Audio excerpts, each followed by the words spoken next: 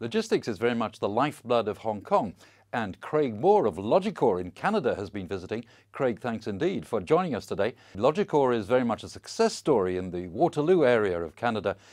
Is that really a success borne out by automotive? Our history and our makeup as a company and our upbringing was within the Toyota environment.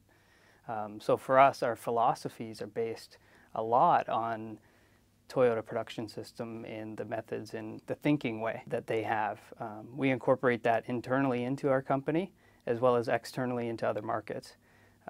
So to a certain extent it does. From a customer base, it's not solely related to automotive. Well, your background really is in the Toyota production system and lean logistics.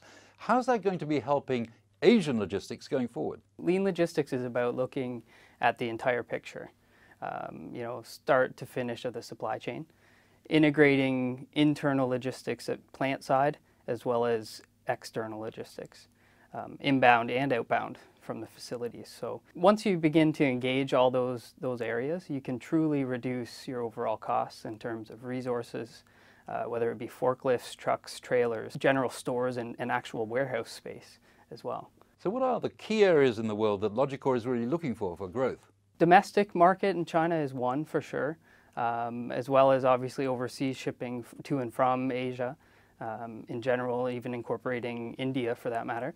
But the domestic market in China is a definite draw because the middle class is expanding. You can definitely see that there's an increase in consumption happening. When that happens, you need support for logistics. You set up an office here in Hong Kong.